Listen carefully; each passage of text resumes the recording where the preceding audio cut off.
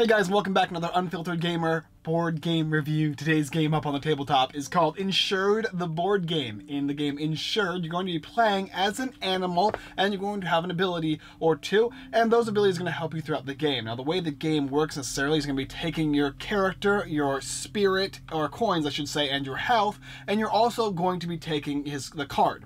And events are going to pop up on the board, and you're going to try and draw for luck to hopefully not be affected by these events, but if you are, you could suffer damage. Now, of course, you might have certain shields that will protect you from those things, and if you do have them, you can gain as opposed to lose, but at what cost? Now, the game is basically going to be about ensuring your survival of your specific species.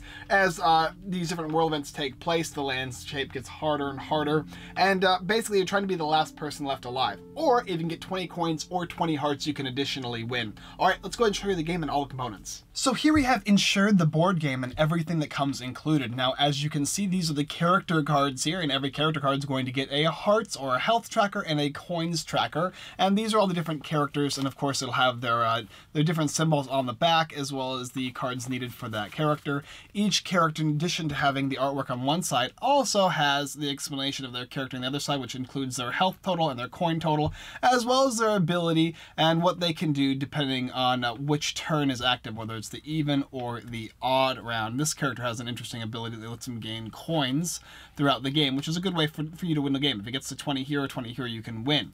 This is the active player token that gets moved around throughout the game, and the person who's the active player is the one who's going to have the token. These over here are going to be tokens that are going to be used to simulate your hearts, your coins, and your shields. There's three different types of shields. You have the basic shield stones, you have the multi-shield stones, and then you have the omni-shield stone, which only certain people can get, but it's very, very powerful and lets you block all the different things for a high cost. So these are the little coin values here.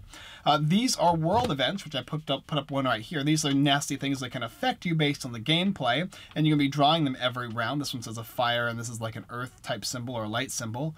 And then over here is whether or not you're going to get affected by the event. You take these cards here, you shuffle them all up, and depending on the number of players in the game is going to depend on whether you're going to be affected or not, because you're going to be able to choose one of these guys and flip it over, and you're not affected by the event. Certain players will get affected by the event, though, as you can see, and these are going to be the cards you're going to utilize that. You'll, of course, get the box as well as the rule book, and that's pretty much what you're getting the game Insured. All right, let's talk about it. So once everybody has gathered their character as well as put their health and coins on their track based on that character and looked at your special ability, you're ready to begin the game. Simply start a active player, start with round one, put out all the shield stones as well as their markers that you can utilize, and then allow people to buy shields. After, of course, they buy shields, remember that only you can only purchase the omni shield stone once a game per player, provided that you can even use it based on your character.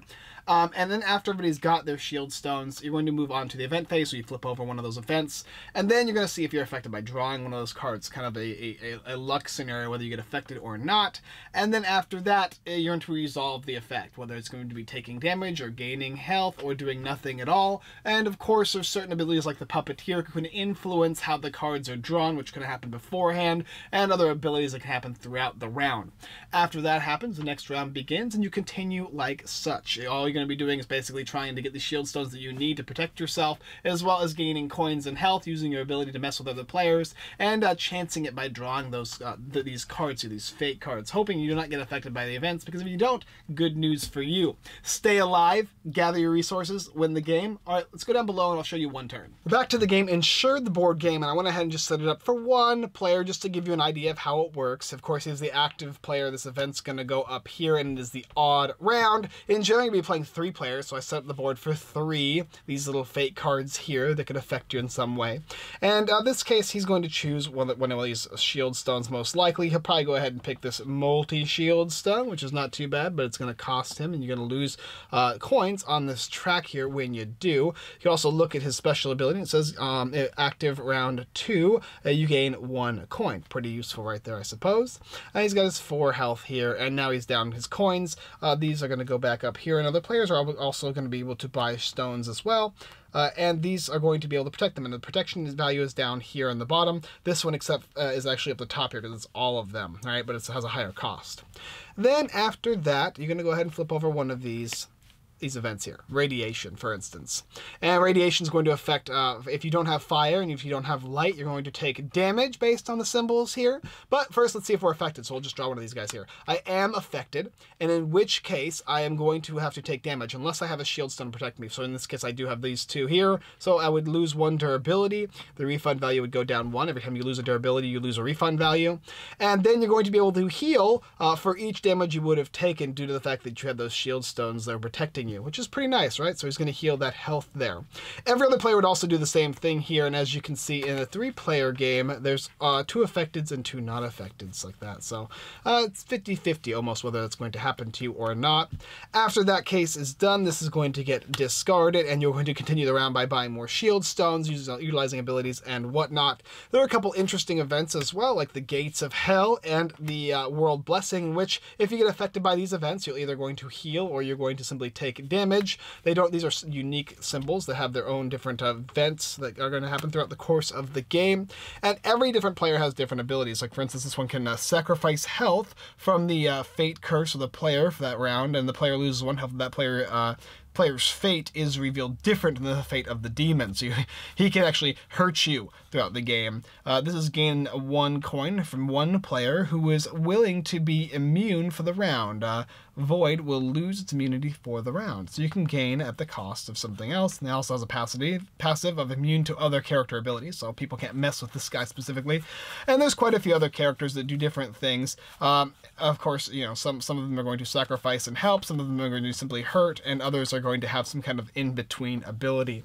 But that's basically the game of Insured, moving the rounds back and forth throughout as each event takes place, and the active player as well. And remember that only certain abilities will happen during certain rounds. But that is basically the game. All right, let's come up and talk about it. All right, so a couple caveats now before we get into the review. The first thing is you can choose any shield stones you want. They're just stacked up, and you can go ahead and pick them as you so choose. And also, when your shield stone runs down to 0 on the loan value, because every round your loan is going to go down, depending on how much refund value it's at, it's going to give you coins. So they can technically give you more coins if it doesn't take damage, but it can give you health if it does, protecting you from dying, which is really important.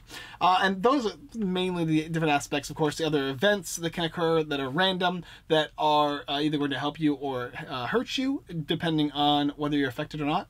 And every character has unique abilities as well. 20 coins or 20 HP to win, as well as being the last player left alive.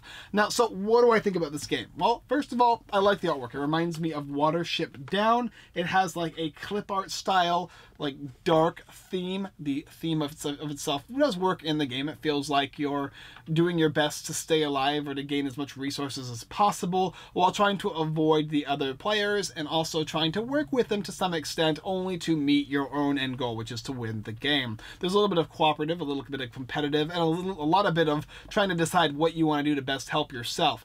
All the characters play according to the character type. The demon is obviously trying to hurt people. This panther guy here, the Void, I guess is what you call him, is basically actively trying to help players, but at the same time is not able to be attacked or hurt by other players. So they all have like interesting, unique things. Some gain coins, some gain health, some sacrifice health to help other players. So that kind of adds to the social aspect of the game. I do like the clip art probably better than I like the basic art of the game, although the basic art of the game is not too bad either. It's a little bit of a fox, a little kitsune. And of course the randomness in the game. There is randomness as for what event pops up. It might be somewhat beneficial, which is not as likely. It's definitely probably going to hurt you. But it depends on whether you're affected or not, and that depends on the number of players and what cards you draw. The cards are going to be affected based on the characters as to how you're going to be drawing them and what the turn is. But you'll also have an idea, kind of what is coming up based on the events that have previously passed. So if you've seen a lot of water events, it's likely that another water isn't going to pop up, so you might not want to get a water shield stone. Well, that is unless you do, because if that shield stone doesn't take damage, you're going to get a refund of more money than you actually put into it. So it has that going for it. Also, the rounds change different players' abilities. Some players act on round 1, some players act on round 2, back and forth. And that is going to basically give you the opportunity to use certain abilities that you normally couldn't use, which changes the game up. It's a lot of chance. It's a lot of randomness. but the character abilities and the shield stones give you that oomph to change the way the game is being played. For me, it's right down the line. If it's something that'd be interesting for you, go ahead and check out in the description below. Insured, the board game, this crazy animal fight for survival battle royale type game on Kickstarter. Alright guys, thanks for watching another Unfiltered Gamer board game review. If you're interested in taking a look at this game, go ahead and check out the description below. Currently on Kickstarter, Insured, the board game, animals fighting each other to the death. Little dark, little dark. Also, Lame, Tame, and Insane walkthrough coming soon. I haven't forgot. It's here, looking great. I'm just waiting for the right players. If you're interested in a drinking game, check that out. Unfilteredgamer.com. Tons of blog posts, giveaway, Kickstarter lists, and more all on the site. You can go ahead and check out all the latest Kickstarter games because we update it weekly, as well as all the games we're currently giving away, one being All Your Base, the Last of Last card game. Also, don't forget to check out my friends at everythingboardgames.com and The Giveaway Geek, two great sites that give even more posts and giveaways than my own. Alright guys, that's all I got for you this time, and as always, I look forward to ensuring the fate of your specific race or character type of animal types forever, I guess.